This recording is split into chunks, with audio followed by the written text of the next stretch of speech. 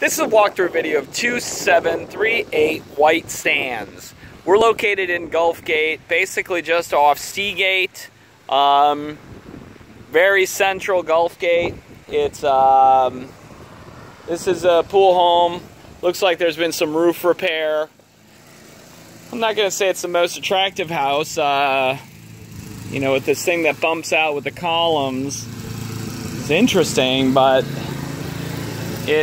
let's take a look inside before I pass judgment.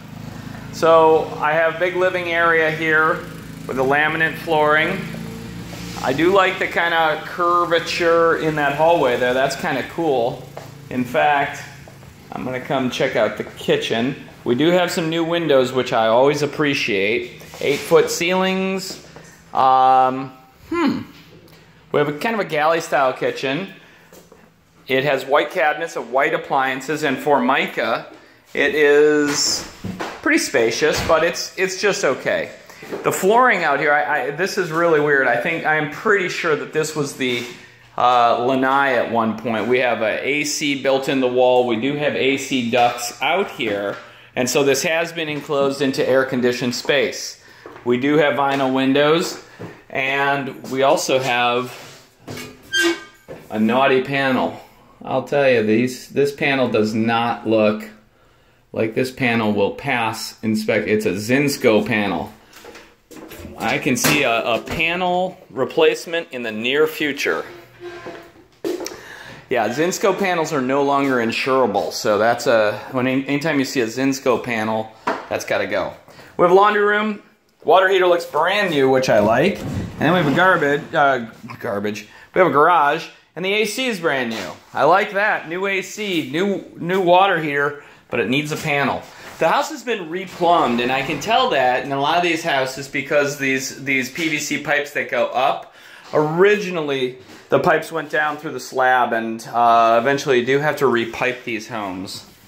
So now I'm going to walk over to the actual Lanai, which has 2 ceiling fans out here, a little screened-in area.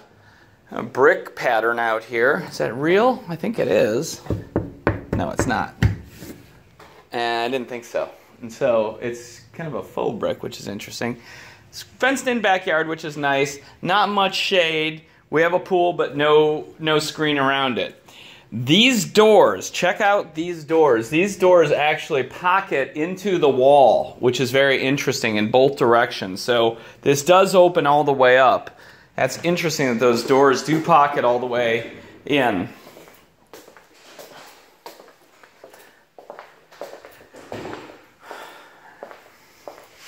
So that's actually pretty cool. I almost want to do it just if I can figure out how to do the latch.